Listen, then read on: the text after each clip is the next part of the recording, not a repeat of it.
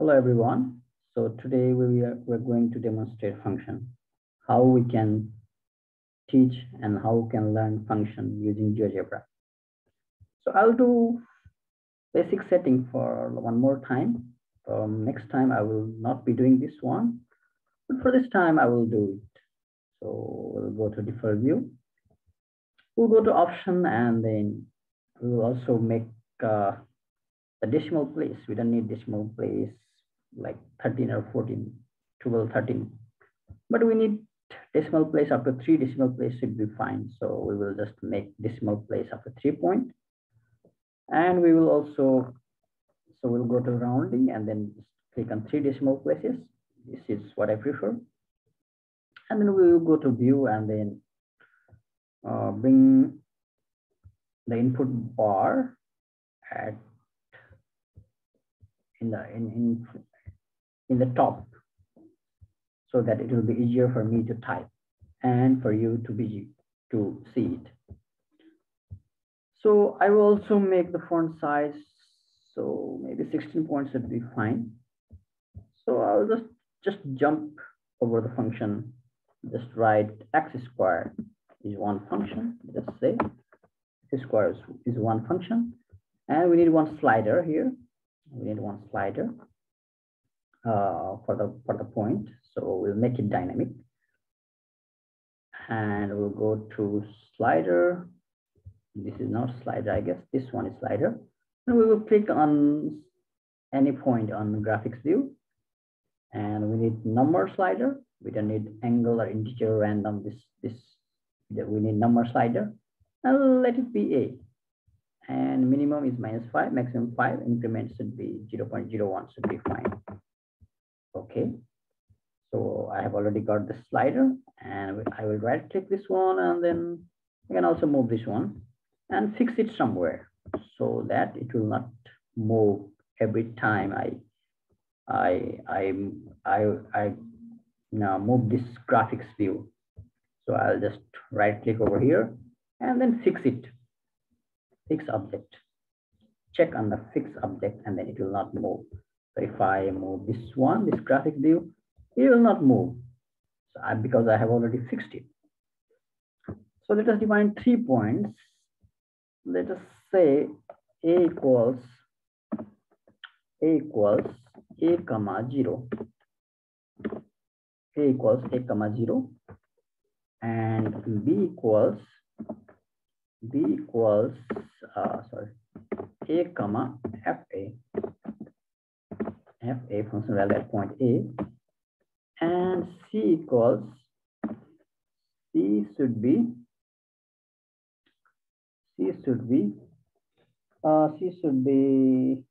it can be 0 comma fa 0 comma fa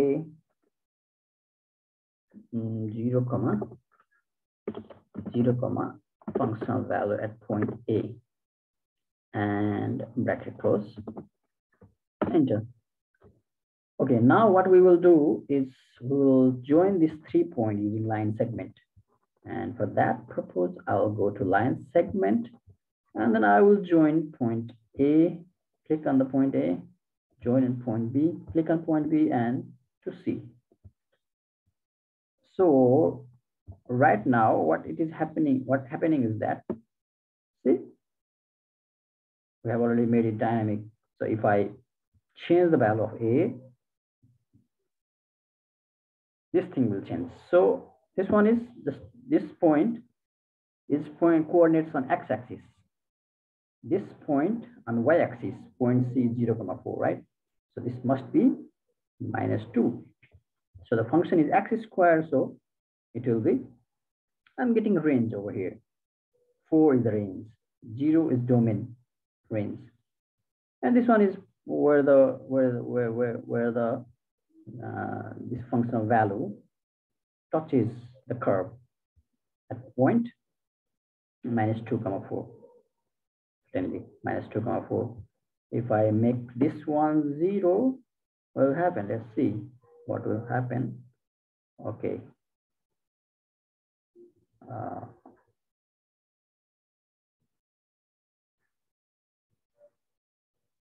Oh, I think So difficult to make zero. Okay, I got it. So 0, see, at point 0, just 1 point, right? All 3 coordinates are 0, 0, 0, 0, 0. Okay, let's proceed further. Now what I need is, I'll make this one. First of all, I'll move this slider to some point. So what I need over here is I also need the coordinates so that I don't have to count it every time. So I need coordinates here. For that purpose, I also can get coordinates. I'll just go to object properties. And over here, if you see name, so label. So I'll click here and I'll click on name and value. And I will start getting the coordinates. I can also click over here and click name and value. Same goes with C, not only name, but value also need value. Okay. Okay, now I can make this one bold.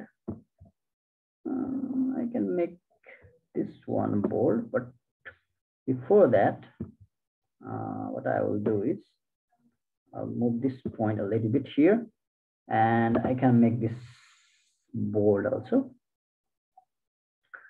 I'll just go to object properties.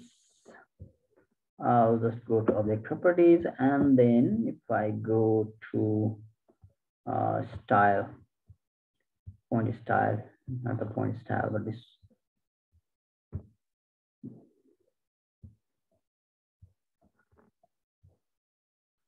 Okay, maybe we will do it later. I'll just first of all, what I did is, first of all, I did one function. I just input one function, x squared, that gives the function. Function is x squared. And then we define 3 points. We also made one slider that has a minimum of -5 and maximum of 5 with an increment of 0.01. And we will define 3 points on this function, and then is and then we just created line segment. We just joined A, B, B, C. Now we can also, like if I do animation on, you will get the functional value where -5 to 5. See how it is changing. I can also stop from here. Maybe I will stop some point. Okay, maybe I'm 1, 2, 3. Okay, no. It is not working or what? It will be working. Okay, I stopped here. Let me stop over here. Now what I need is, now I can also check the point, maybe some point, let us say 2.3. If I click 2.3, I can get square 2.3 is 5.29. I can also check if it is working or not working. This function is fx equal to x squared. If I input 2.3 over here, so its square of 2.3 is 5.29. And I'm also getting the coordinates and the curve and y coordinates and also x coordinates. Now let me proceed further, and I need one input box. Let me create one input box over here, and I will just write caption. I will write function, and I will link with x squared to change the function. You can change the function as well. So I'll write x squared, and okay. So now I already got this one. I don't need this much lengthy input box. I have to make it smaller. For that, I'll go to style, and that is function. So maybe 10 should be enough. 10 should be enough. Okay, 10 is enough. And I also need another input box for slider. I'll just say input box and slider. I'll call it SLIDR slider. And I will link with this point. This is the slider, right? 2.3. So now I can change this one. Uh,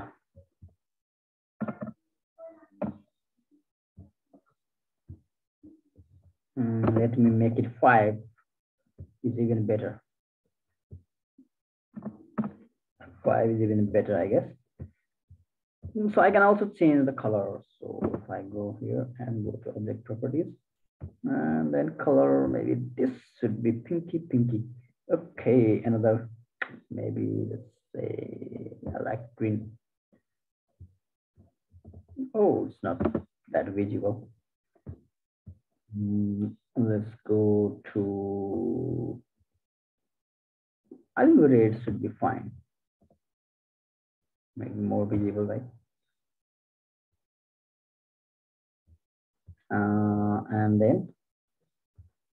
And next, what I can do is I can make this medium. I can make it medium 2.3, and function, for the function also let us choose one color to make it more attractive, decorative. So go to color and then this one, and then I will just so I'll go to text and make it medium as well. Make it medium. So I'll keep it somewhere and fix it somewhere. So maybe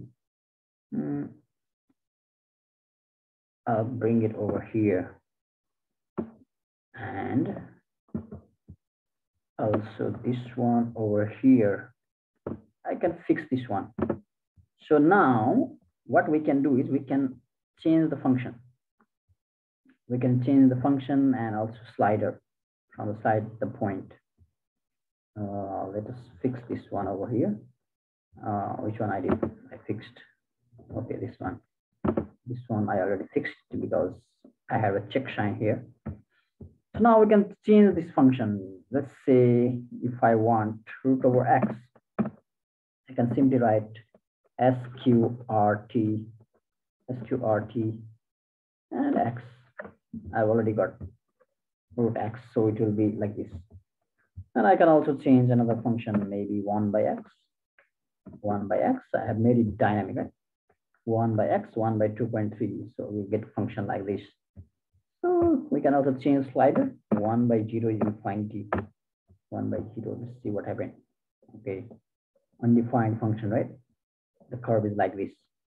The function is undefined, curve becomes like this. Let us change slider to 2, and then let's see what happened. At point 2, we're getting 2, 0.5 because the function is 1 by x. 1 by 2 is 0.5. Okay, it is working well. So in this way, we can use GeoGebra for teaching and learning function. And we can also do other various things on function, like we can also make functional machine. We will do it later. For now, this much, and for more videos, please subscribe to my channel, and then I will keep you updated. This much for now. I'm going to sign up. Thank you so much for having patience. Thank you.